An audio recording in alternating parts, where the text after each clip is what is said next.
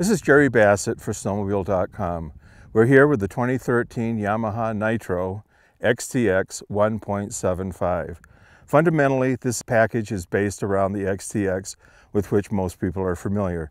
It's the 2013 edition, and what makes it different is it has a 1.75 lug height backcountry type track.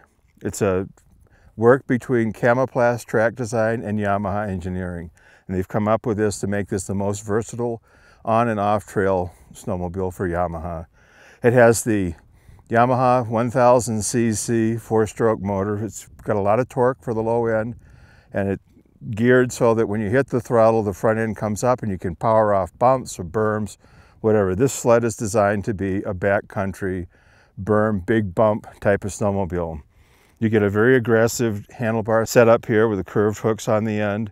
And the heating element here is from tip to tip, and you get heating all the way through, and you can just adjust this for variable settings.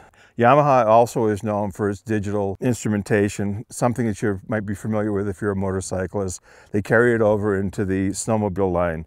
This particular model has the low windshield and the hand guards.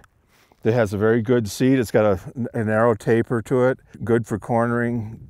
It's long, good for sitting on the trail, cruising, but it's really designed for off-trail.